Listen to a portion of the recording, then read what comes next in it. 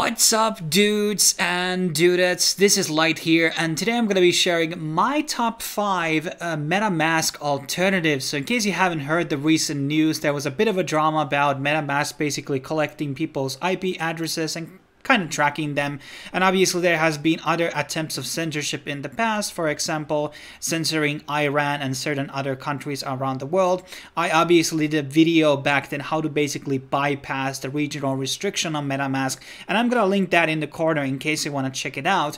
But in case you're interested in basically changing out from MetaMask because they kind of support censorship and centralization, that is not exactly the core values of our movement. So I'm basically going to be showcasing you some other alternatives that you can use instead of MetaMask on your browser.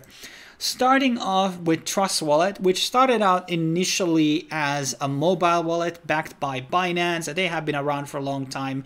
I obviously have reviewed the wallet also on the channel, but now just recently, I think it was 2 months ago, they released now their own extension. And this is something that is pretty neat given to the fact that it actually supports quite different multitude of different chains. For example, a lot of EVM chains. There's Ethereum, there's also Solana, Polygon, Avalanche, and obviously Binance Smart Chain. And also there is, auto detection for basically logging into Web3 programs out there, which is very important for every extension. That's basically the main reasons why we use extensions instead of like desktop wallets. But I do want to say, you're not able to use this extension to basically log into Solana dApps like Radium or Magic Eden as of right now. So people who are looking for something that is going to be a Phantom alternative, this may not be that yet. And as a side note, Phantom is actually exploring to basically start supporting EVM chains like Polygon and Ethereum in the future. So that's something that they're basically working on.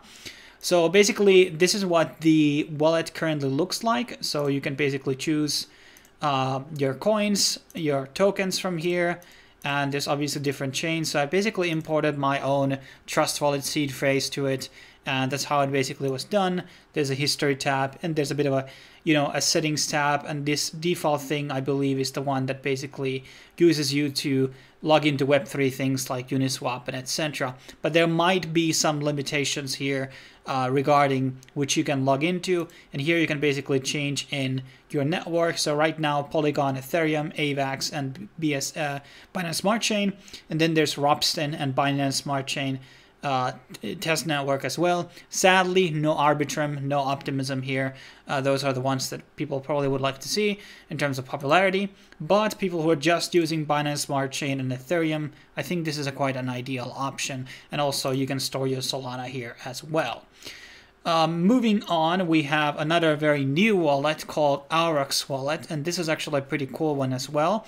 There's a lot of things that they're currently doing. Interesting things, like they have a referral program right now which allows you to get different types of perks as you invite more people. And yes, my referral link is in the description in case you want to support me out. And you also get your Urix ENS username, so basically easy handle. Like here you have a Georgie Crypto, so basically I can send in the wallet to this address without any hassle, which is very convenient in my opinion. So for people who are using also the Urix wallet, can easily send money to their friends without having to remember the whole string of letters. And there seems to be a lot of endorsements here from Chico, these two guys I don't actually know. And there seems to be like monthly giveaways, private Discord channel, private event invites, an NFT avatar that upgrades as you level up on the program. So there's a lot of interesting things here. And right now it is only available on Chrome, and apparently it's going to be on App Store in the future. And currently it supports importing of private keys, and right now also seed phrases. However, it has to be 24-word seed phrase. 12-word seed phrases are not able to be imported as of right now. You can also create a new wallet, and there's like all types of phishing protections and things like that. Smart contract monitoring, certified. I wish more and more extensions and dApps in general would have more audits on them that they would provide to the users. I think that's just like granted audits don't actually cost that much either. And, you know, also you can monitor your NFTs apparently on the thing, and coming soon, true gasless swapping. So that's a pretty interesting feature. I believe that if you have their own token Urix, you can basically swap free on the actual application.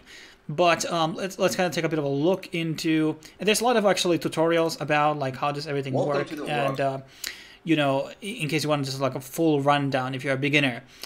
And here we have the extension. There are like multiple different levels. They give you all types of different benefits here, and you know, this is a pretty cool system. So there's markets, which you can see, like I can supervise different prices here. I wish they would have just added everything here, like, you know, Bitcoin and everything, but it just shows you the tokens that are supported on the actual wallet instead. On the home tab, you are able to import different types of wallets. So let's say I'm choosing this one, and here it shows me my portfolio valuation through time, which is kind of a cool feature. I haven't seen this on any other extension. And then there is the gas fee, current, which is nice to see as well. And here's the button, whatever, we are connected to a dApp or whatever. And here on the balances, you can see also a lot of interesting information, diluted caps. This is actually very convenient. And let me see if I can see. Yeah, there's even information for some altcoins. So that is a very convenient type of dApp. Very, you know, thorough, showing out all the interactions here, what's going on, fees and everything. Sometimes they show the fees in just on the native things. I want to know the dollar amount of the fees. That's important to me. So I really am digging off Urix, and probably going to be doing a separate review also for this one. But there's a lot of features into Urix, and it's definitely a very cool one, which we're going to be explored later. Then we have Tallyho, and Tallyho is, well, it's totally open source, so that is a very bullish thing. And they are really dedicated for decentralization and the community. There has been very much rumors about them doing their own DAO, and there's going to be a token airdrop happening for the users at some point. They have like a bunch of quests in their Discord, so I'd recommend joining their Discord community right now. And I do have a separate review of the Tallyho wallet on my channel, so we're not going to be going fully on detail how the actual wallet is like, but you know, you can go that separate video and see how it looks like. Now, this is available on Chrome and Brave, and there's a lot of cool things. For example, there's an inbuilt NFT gallery here, so you can view your NFTs inside it. There's a ledger support, so people who want to move money from their ledger, now they can do it through the extension as well. As we already mentioned, 100% open source. That is something that a lot of wallets are not, and in a lot of ways, especially after the hack on, I don't remember, the Solana wallet that got hacked, basically Fractium, or I can't remember the name right top of my head. It's very important to have now open source codes, so we can find out the bugs and we can fix them out, and we don't have any problem where the data is being collected by a central entity and people's funds are stolen or something else. There's also an inbuilt swap in the system. I have to also say that the UI is pretty nice. And there's going to be a custom RPC support. This is actually pretty important, and I wish a lot of wallets would put more emphasis on this one. And then there's going to be a social recovery. That might be like an email feature. That's actually kind of interesting and cool. And more EVM chains are going to be supported. So right now, I believe there's Polygon, Ethereum, Optimism, and there might have been a one more. I can't remember top of my head as of right now. But definitely something I would recommend using. Maybe just for the sake of the airdrop, but I think it's a very good alternative for MetaMask for sure. And it's a very similar type of UI and interface. So people who like that type of thing, I think Tallyho is a great option.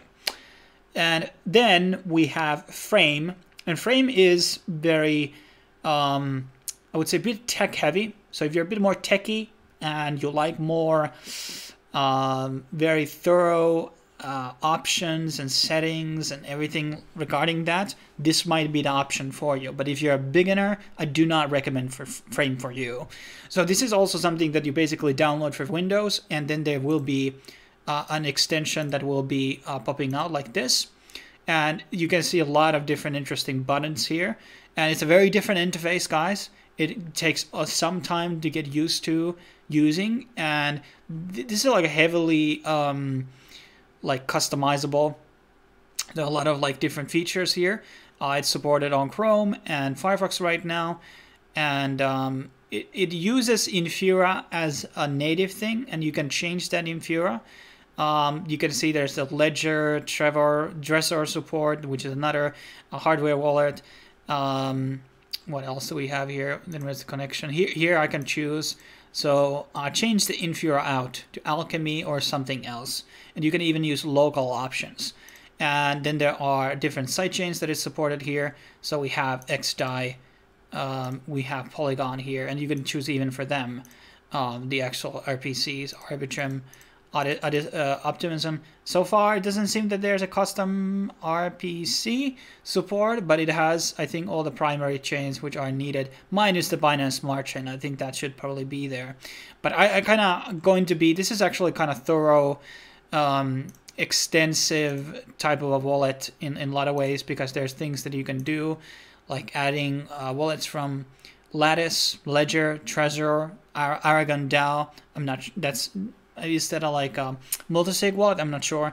And you can add seed phrases and private keys and JSON files, and you can also add watch only accounts. So this is a lot more tech heavy type of an extension, but a great alternative for those people who know what they're doing and looking for something similar to that. And obviously, because the wallet is hosted on your desktop, there's a different level of security to that. It's like a lot more secure than as such an extension, which can, you know, get not hacked, but it can be intercepted, or there's a lot more attack vectors to it. But that's another option. I always forgot how do I close this thing. Okay, where we see quit. There we go. And as our last option here, we have XD5 Wallet, and this is something that we also have a review on the channel. And what is the perk of XD5 Wallet is that there are inherent support, as you can see. There is Solana, there is Rune, there's BNB, there's Bitcoin. So also like non, you know, DeFi-based chains like Bitcoin are being supported on the wallet. There is, as you can see, Bitcoin, Ethereum, Arbitrum, Avalanche, Bitcoin Cash, BNB, Binance Smart Chain, Doge, Phantom, Litecoin, Polygon, Solana, even Terra 2, and Thorchain. And there's an inbuilt swap. There's also NFT wallet support, which is nice, and that is for a multitude of different chains such as Solana, Ethereum, Avalanche, and etc. And inbuilt swap, as we already mentioned. And there seems to be like bridging and stuff like that. And it's available apparently on very, very different, I never heard about this browser before, but in many different wallets out there. And I think it's okay. It has a bit of a different interface, and it loads a bit slower compared to Metamask, for instance. But another one that if people who are those very multi-coin enthusiasts out there, this is definitely the one that you want to check out as well. But hopefully you found out a relatively good alternative for MetaMask. I think I want to really always promote projects which are more pro-decentralization and pro-security, and obviously, you know, pro-anti-censorship as well.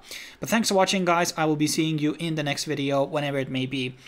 Make sure to subscribe and like and share your comments. What is the wallet that you use, and what is the wallet that you like using the most? Cheers.